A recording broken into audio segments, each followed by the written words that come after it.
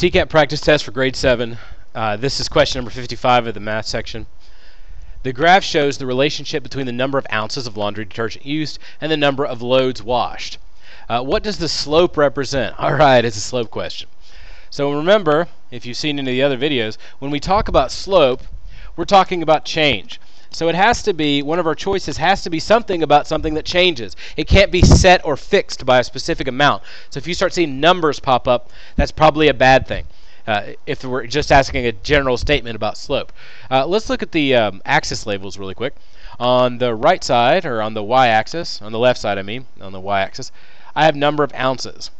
On the bottom, I have the number of loads washed. Now, if you've heard the previous explanation, the term used for slope, or the variable used, is m. M is the slope. And like Mario,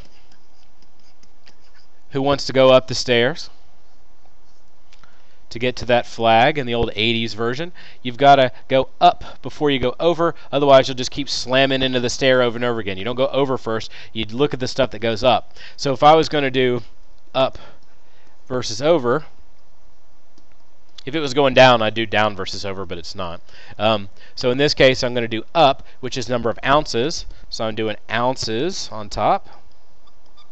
On the bottom, I'm going to do what makes me go over, which is loads.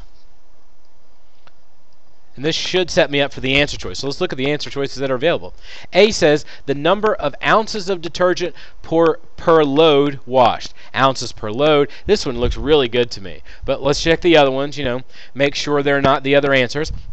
B says the number of ounces of detergent used in 70 loads. See, we have this evil offender of 70 loads. That's locking us in. And if slope represents change, it can't be one of the ones that has a number in it. Number of loads washed per ounce of detergent. So this is loads per ounce, which would mean loads would go on top. That's not what our statement says. Mario keeps slamming the wall if that was the case. And the last one, number of loads washed was 70 ounces. Once again, we can't be fenced in. So our answer to number 55, based on what we learned from Mario and what we know about change, is A.